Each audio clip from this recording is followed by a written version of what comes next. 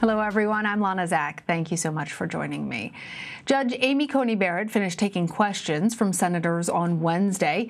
After 3 days of hearings before the Senate Judiciary Committee, Republicans are pledging to see her nomination through, all but guaranteeing Barrett's appointment to the Supreme Court.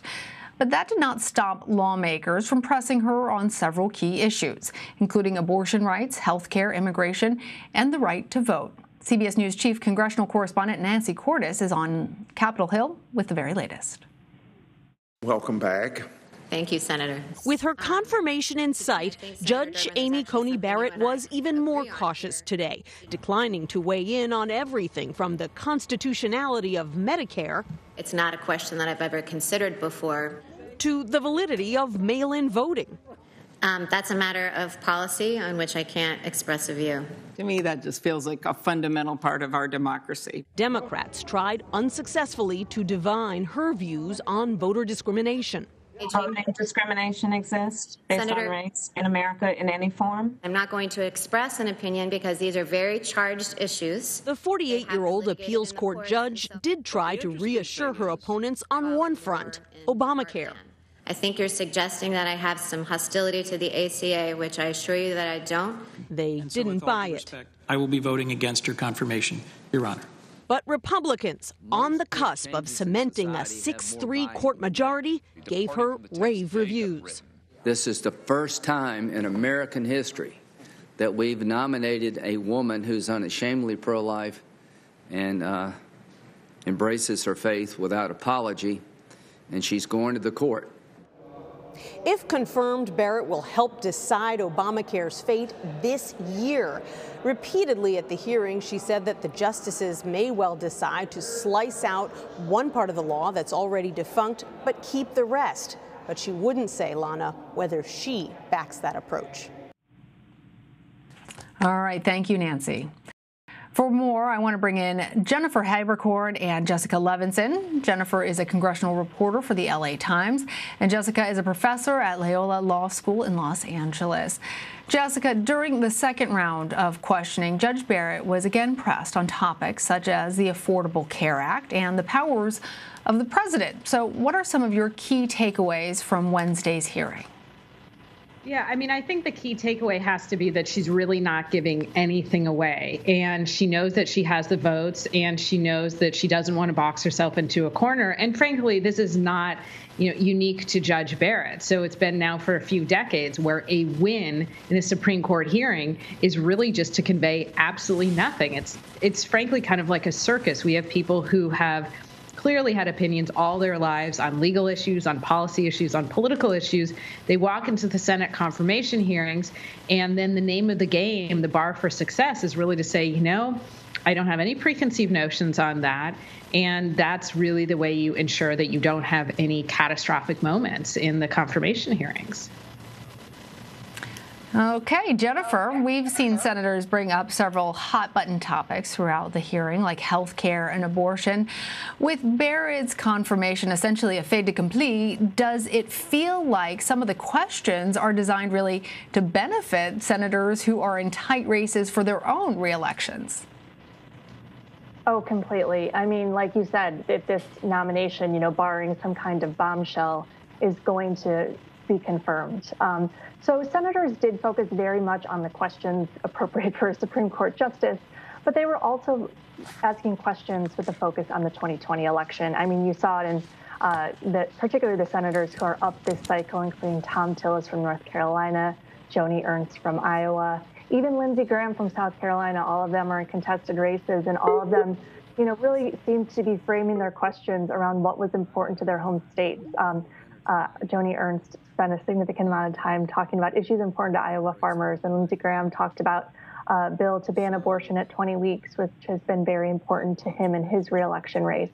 He even, during the hearing made a sarcastic comment about the good old days of white segregation, and his opponent started fundraising off of it and started making it an issue. Graham responded in real time. So this was, the 2020 election was very much hanging in the background of this nomination hearing. Yeah, very interesting, too, to see that Ernst started off her time just giving Judge Barrett as much time as she wanted to clarify some questions about the Supreme Court.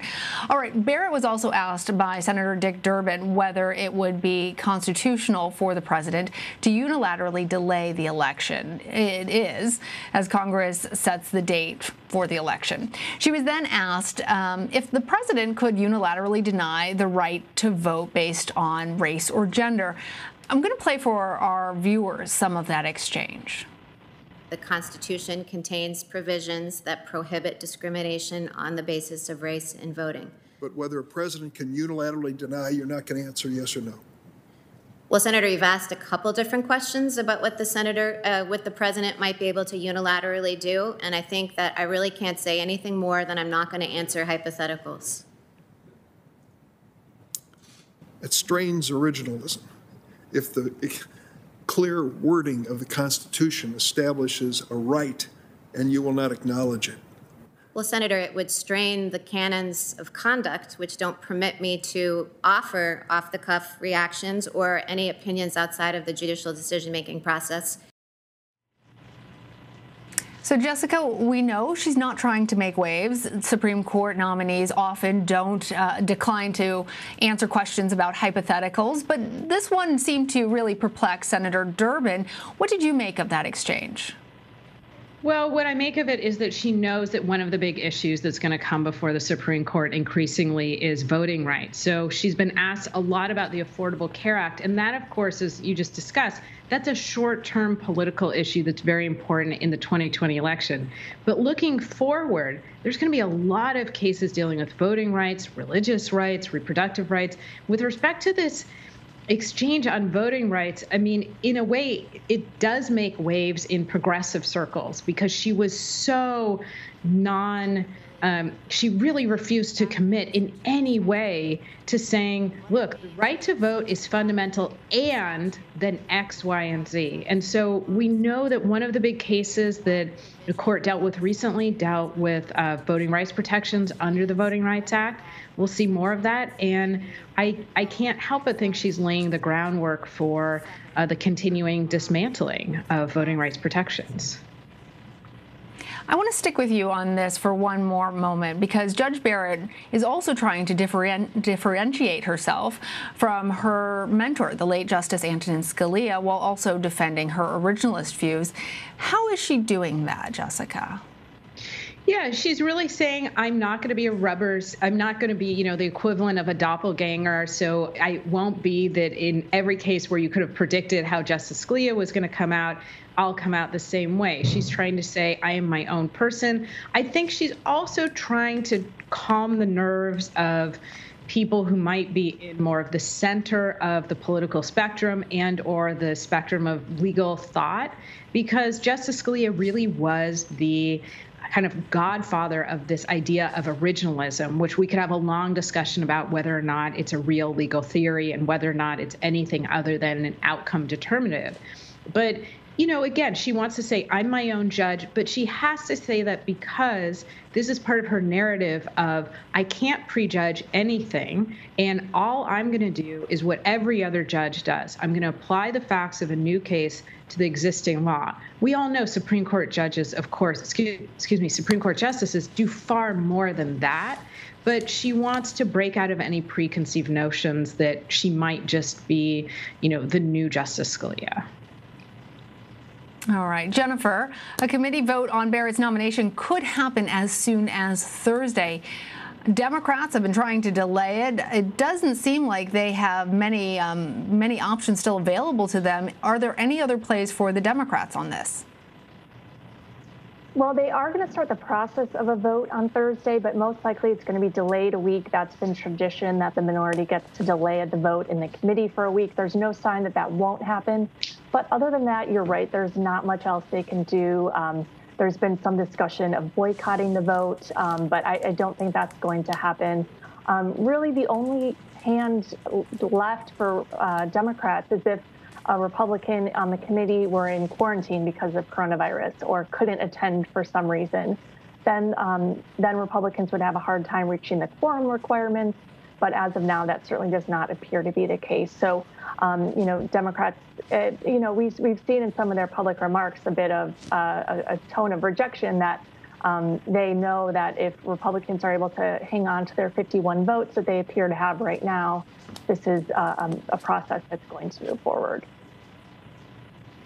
And Jennifer, I also want to ask you about the ongoing stimulus talks. House Speaker Nancy Pelosi and Treasury Secretary Steve Mnuchin spoke on Wednesday and are expected to talk again on Thursday. Where do things stand on getting a relief package passed before the election? We're 20 days away. At this point, it seems incredibly unlikely that anything comes together before Election Day. And in fact, it's appeared to be heading in that direction for quite a while now. But the Treasury Secretary today really for the first time acknowledged that seems increasingly impossible to do something before Election Day. Of course, things could change very dramatically, and we could see some movement on something, particularly something small, but the parties are very far apart. The White House and House Democrats are far apart in their negotiations between Mnuchin and Pelosi, but also Senate Republicans are not at all on board with what the White House and the president seemingly want to do. So with all three of those parties being extremely far apart and not really negotiating, it seems almost impossible for something to happen in the next 20 days. Jennifer Haberkorn, Jessica Levinson, always a joy to speak with you. Thanks. Thank you. Thank you.